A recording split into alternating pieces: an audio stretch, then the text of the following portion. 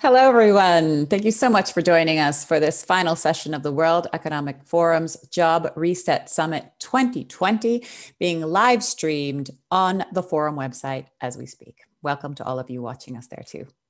My name is Ana Maria Montero, and I will be your guide for the next 30 minutes or so of what is the final session of the Equity, Inclusion, and Social Justice program of the summit, also today's theme.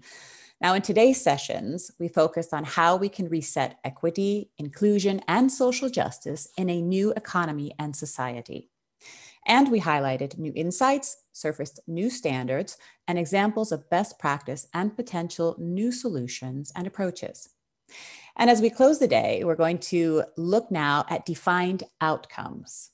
What key ideas, concepts, and actions for equity, inclusion, and social justice emerged from the final days of the Jobs Reset Summit? Our goal is to provide synthesis on the state of the issue and raise awareness of the most pressing issues and priorities required to shape the Jobs Reset agenda.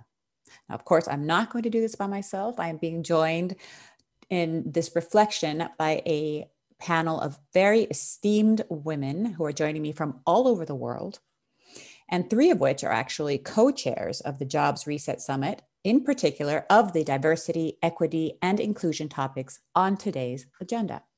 So I'd just like to briefly introduce them to you. We'd like to start with Joanne Jenkins. She is Chief Executive Officer of AARP, calling in from the US. We have also Afsaneh Mashayekhi Beschloss. She is Executive Officer of Rock Creek, also in the US. Welcome. Caroline Casey, Founder and Director of Valuable 500, calling us from Ireland. And finally, Minister Mónica Zalaquett. She is Women and Gender Equity Minister of Chile. Welcome, ladies. Such a pleasure to have you here with us this evening. I can't wait to hear your insights. I know a couple of you have already been in sessions today. So I'm excited to hear some of those outcomes. So Joanne, if you don't mind, we'd like to start with you. Tell me, what have you seen in relation to the solutions being promoted by businesses to deliver social and racial justice in the workplace?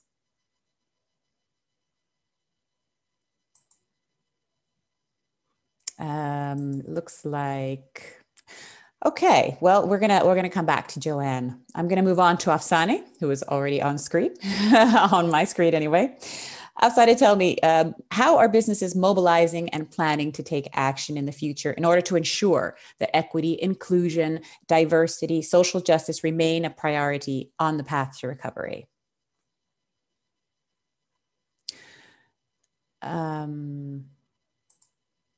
Afsaneh, yes, there you go. You were muted. Wonderful to be part of this panel, Ana Maria, and really excited to be on today's session as we talk about the whole job reset topic. And really congratulations to the World Economic Forum for all the work that the forum has done on this topic at this time, because so much talk had gone on in the world between the public sector and the private sector on the topic pre-COVID. But I think taking this particular last 7-8 months and doing this study in such a short time, I thought was really, really exemplary.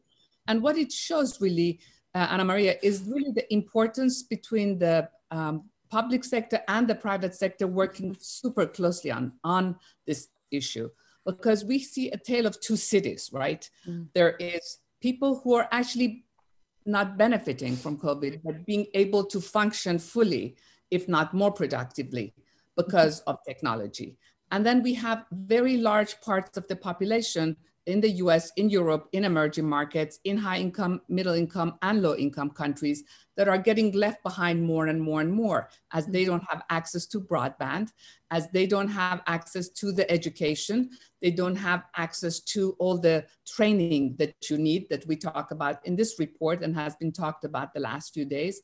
So the really important thing is, how do you take advantage of all this technology, of all the training programs that are there to really help this group that has been marginalized? In my day job, we have invested over 6.2 billion in firms that are diverse, women and other forms of diversity. And I know from a real point of view in the private sector, it's possible to do a lot more.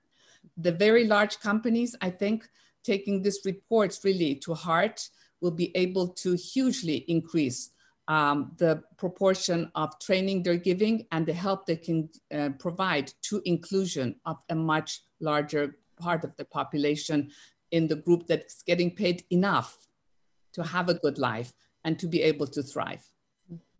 All right, thank you so much, Afsaneh, for your thoughts tonight. I see that Joanne has joined us now. Joanne, I'd like to circle back to you. Welcome. Thank you. Apologies for the technology on my side. Well, it's part of our new normal, right? The technology and the challenges that sometimes come with it.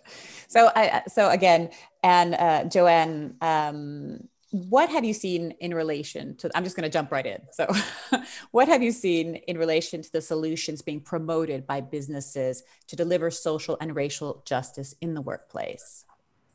Well, I think what we're seeing is a new level of commitment, particularly by CEOs, of really wanting to engage and wanting to be involved in bringing about solutions. I think the key will be to hold them accountable and for us to all work together. I don't think we can accomplish much if it's not everyone jumping in. So it's not only the private sector, and CEOs around the world, but it also is governments and addressing systemic public policy kind of issues that we need to make sure is in place. And then certainly we all need to personally be responsible for those courageous conversations that need to be had, not only within ourselves and our family, but in where we're working. And so I'm energized by the different levels of engagement, regardless of age and diversity and all of the other factors that we're looking at. But I think we have to keep the momentum going and we have to hold each other accountable. Good advice. All right. So moving on to Caroline now, who, as I said, is calling in from Ireland. How have businesses, Caroline, demonstrated driving a new agenda for disability inclusion? Well, thank you. I just want to say it was an absolute honor to be a co-chair. And I really want to thank the World Economic Forum for making the space for the panel that we had today on the new business agenda for disability inclusion. And this is the point. We have three extraordinary statistics that help frame this. Disability exclusion costs OECD countries 7%. 90% of children who have a disability don't get into a classroom, and you're 50% more likely to experience poverty. There are 1.3 billion people in the world who have a lived experience of disability, and it has been quite an overlooked issue. How business are finally rectifying this is through business leadership. Business is the most powerful force on the planet, and when it sees the value of this community, the Valuable 500 was launched at the World Economic Forum 19 months ago. We were told we were crazy. It was absolutely insane to consider that we could get 500 of the world's most influential brands and leaders to elevate disability inclusion to leadership level. Today, we're at 335 organizations representing 12 million people, employees globally. And that is 31 countries, 52 sectors. To answer your question, I think what's happening now is that disability is a metaphor for how we're starting to increase and enlarge the inclusion agenda.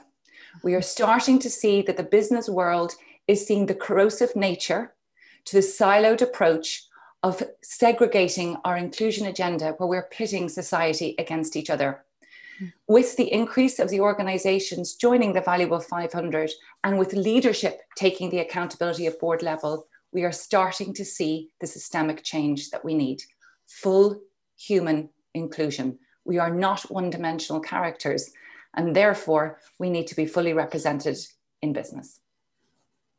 Wonderful. Thank you so much, Caroline, for your insights.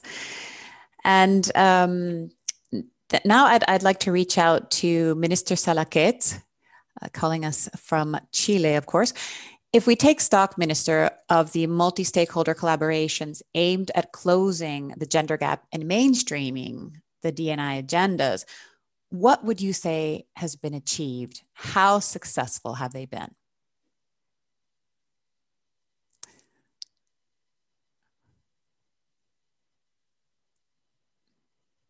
Yeah. Thank you, Ana Maria, and to all the wonderful speakers joining us today. And I'm grateful for this opportunity provided by the World Economic Forum. I would like to start by saying that gender inequality is not only a pressing moral and social issue, but a critical economic challenge, particularly after this global crisis where millions of women have been forced to leave the workforce. Chile has been working strongly on partnering with the private sector as a key ally to advance gender equality. The Gender Parity Task Force, or IPG for its initial in Spanish, is an initiative which we have been promoting and working on since 2016. During this time, we have focused on three major objectives: increasing the participation and retention of women in the labor market, raising awareness about the gender weight gap and implement concrete actions to reduce it, and promoting and increasing the participation of women in high-level and leadership positions. Today, IPG Chile has 180 member companies working on generating important organizational changes to close their internal gender gaps. This is the largest public-private sector task for the gender equality in the world. These last 3 years, IPG has helped us achieve important goals.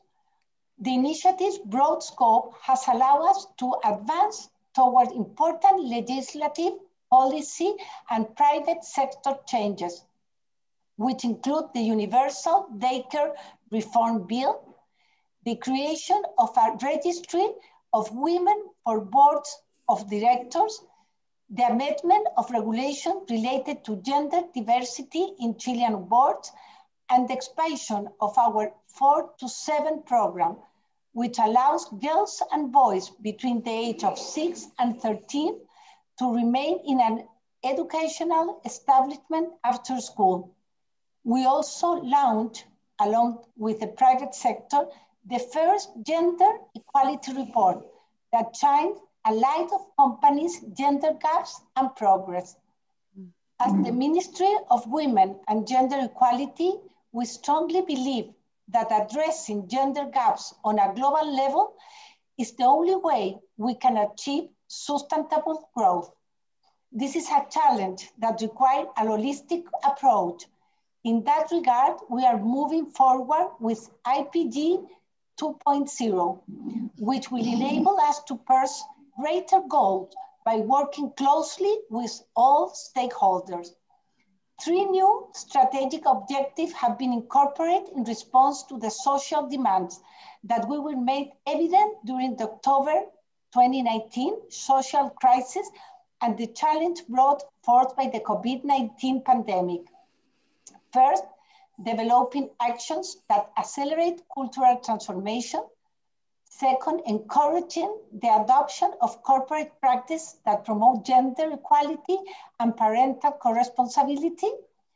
And third, promoting the incorporation of new workplace policies that allow us to collaborate in the prevention, detection, and reporting of violence against women. The cultural transformation we are looking for can be accelerated if we give greater visibility to the initiative in Chile and we enhance our relationship and feedback with companies. We must also strengthen our in-person and online learning communities and focus intensely on labor, reinsertion, and economic reactivation throughout the pandemic's duration. Finally, we must take into consideration that the increase in automated jobs will be yet another challenge for women in the workplace. The amount of time spent on unpaid care and domestic work will greatly affect how women learn new skills to participate in a highly digitized economy. all the while facing important financial constraints. Women have less access to digital technology and have lower participation in STEM fields than men. If we can help women transition into the digital economy successfully, it will mean that they have access to more productive and better paid work. If we don't, wage gap will continue to grow and women will be forced out of the labor market.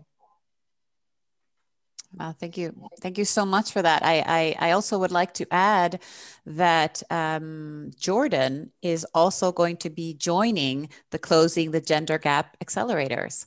So it's the next, it's the next country to join you in your efforts, and the second one in Middle East and Africa after Egypt.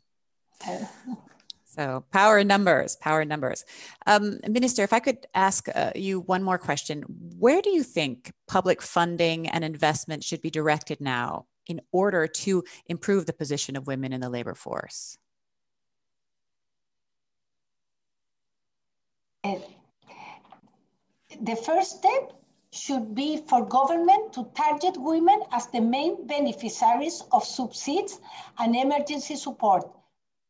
Not only because they are most severely affected by decisions to reduce costs both at the company and household level, but because we know that when we invest in women, that translates into more responsible spending.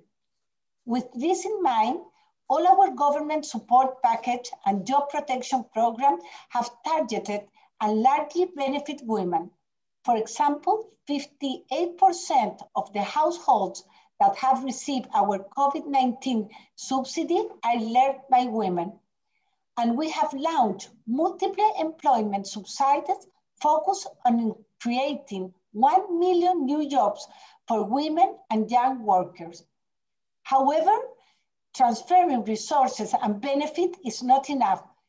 It is key that reactivation and recovery strategies are, as a whole, included a gender perspective. This is crucial, considering that traditional economic recovery efforts tend to focus on infrastructure spending to initiative job creation in the construction and mining industry. These are male-dominated industries, so women barely benefit from this massive investment. This is why it is essential to engage with this sector and make sure that an important part of those new jobs target women. Our ministry has established working groups with both the construction and mining sector to train women to be competitive in these markets and ensure they are a central part of their recovery effort. The pandemic has also accelerated the digital transformation, showing us that tech will continue to play a central role in our lives and increasingly drive our economy. We must ensure are not left behind, investing in programs that develop digital skills for women as key driver of economic recovery.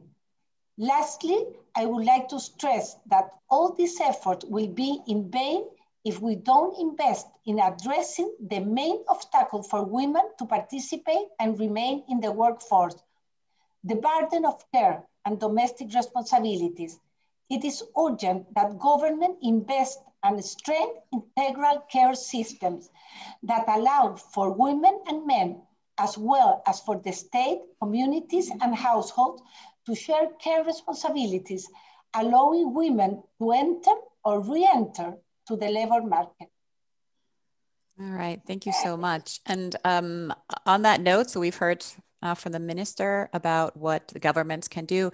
I'd like to hear from the rest of our panel about where, I mean, this is a panel, we're looking at outcomes, right? We're looking at things that we can actually do. What, in your opinion, should businesses, how should they deploy their efforts? What should they do? Caroline. Listen, I'm going to be bold. I've got the bold wallpaper. 3 things. Yes, you do. Now, 3 things. We need to make sure that our communication, even more so now, is fully inclusive. We can no longer talk about that and put it to the side. If we have the right to speak, we need the right to receive. The second is human-centered design. This is where business actually can make a move, looking at how it benefits serving more people, which is about growth and innovation. Thirdly is about representation, full inclusive representation. How do you know your consumers if you cannot see yourself in the communication? But lastly, and above all, and this is the bold statement, do we not believe at this point we should be looking at a completely universally corporate human culture? Do we not believe, instead of having all of our initiatives like the Valuable 500, that we should be working inclusively together for a collective good while still balancing our unique, beautiful and magnificent identities? It is beneficial for the business and it is more cost effective for the business, but the cost to society to silo us against each other in different initiatives and agendas, I think is detrimental. And this is something business can do and is beginning to do, and we should help and support and scale it. Wonderful, thanks for that. Afsaneh, can I, Joanne put her hand up. That's okay, that's okay.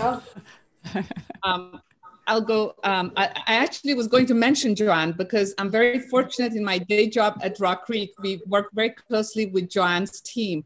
And I think some of the areas we work together on, and we do it in general in Rock Creek, is really the allocation of capital. Because the way to ensure inclusion, private sector and public sector, as the minister said, it is the allocation of capital. The way the companies can do a better job is by allocation of capital. The way investors can do a better job is the allocation of capital. It's a very powerful force. And I think as I mentioned earlier, we have been able to allocate close to 6.2 billion in our firm to inclusion. And I think given that, I would really encourage the private sector, in particular, the large corporations, to take it more seriously and to find ways of doing it with creating the new networks, as we heard from the other speakers. And I will pass it on to Joanne because I think she has a lot of leadership in this area.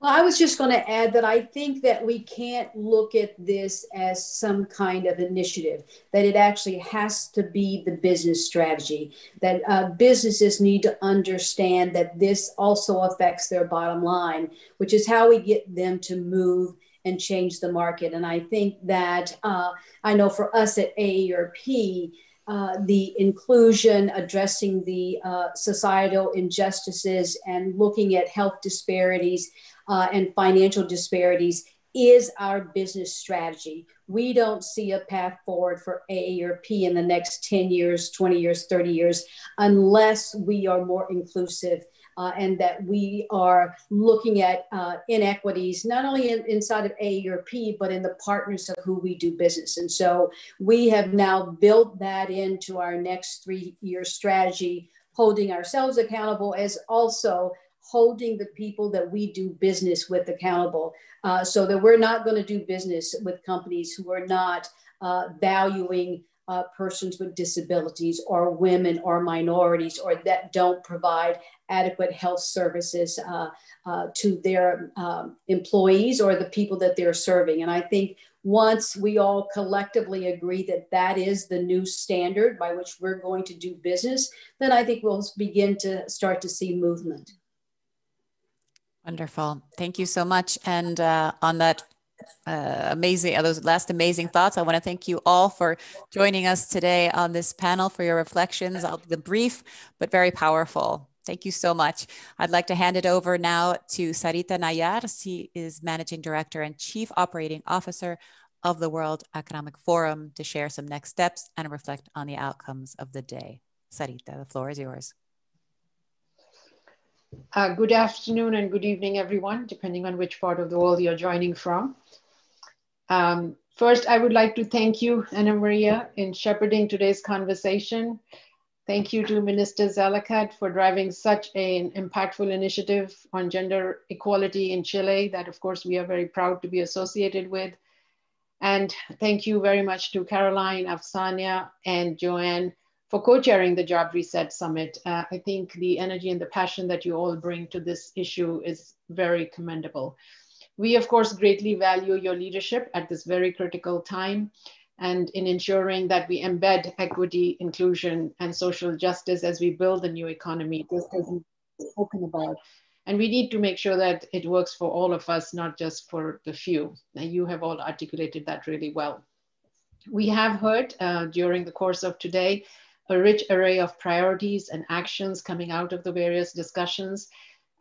Anything from needing a new definition even for diversity, equity, and inclusion through very practical initiatives and actions. And from a forum perspective, I would like to just very quickly recap perhaps 3 quick outcomes. One, around new insights. So the Future of Jobs report, which actually has provided the foundation for much of the summit's discussions as well, has shown us that the dual impact of technology and the recession on jobs has been worse for women, for youth, for lower income workers. We've also seen during this COVID time that similar negative impact and double disruption is happening for racial and ethnic communities and minorities. This was discussed in this panel as well. I think we can look at all of this as a warning to us to ensure that we do use this moment to embed equity in the new economy that we all wish to create. The second area is around new standards, and you mentioned that at the start of the session as well, Anna Maria. The resetting the future of work principles that we have proposed basically propose that companies must consider a new benchmark for diversity, equity, and inclusion, especially when it comes to ushering in a new era of work in the organization. We don't think companies can hope to uphold the principles of stakeholder capitalism or the demands of our societies today without it. And in that regard, we have the DEI 4.0 toolkit that has been created in partnership with all our partners, and that helps to have companies deploy technologies that can support inclusion. And on the third front is really new actions. What new actions can we take? And in this regard, we have made some very good progress through the forum platform, and we've showcased some of this during the summit. To highlight just very few. First, of course, Caroline's leadership has been absolutely critical in committing the more than 330 companies. I guess it's 335 now, as Caroline just shared, and creating this valuable 500 initiative for the disability inclusion. In fact, I think since the time we had Davos and met in January, we've launched or added additional 95, so coming up to additional almost 100. Second, we have a partnership for global LGBTI equality that has also continued to make significant progress and strides in having cross-company learning and ensuring that this agenda stays on the forefront, also highlighted by many of the panelists here. We had the minister talk, and on our front as well on the forum platform, the public and private sector-led initiatives on gender equality have expanded their work. They've refined the focus. Anna Maria mentioned as well, the forum is also very proud that Jordan has become the second country from MENA to join this cohort in launching Closing the Gender Gap Accelerator. And I think we now have a total of 10 in this network, including Argentina, Chile, Colombia, Panama, Costa Rica, Peru, Dominican Republic, Egypt, and also France. And finally, together with our Chief Diversity and Inclusion Officers community and other partners of the forum, we will actually be launching a new coalition on partnership for racial justice in business in the coming weeks. So very aligned with what the panel has been challenging for the business to deliver. We do hope that much more we will be able to work on much more with all of you, with all our partners, and we welcome all ideas that everybody has. I would like to thank everyone again, the panelists, and I also hope that all the people who have joined online for this summit and this session, that you will now join us for the closing plenary of the entire Jobs Reset Summit. This closing plenary will actually pull together the 4 themes that we have deliberated on over the last 4 days, and it is chaired by our founder and executive chairman, Klaus Schwab, and it is starting now. Thank you.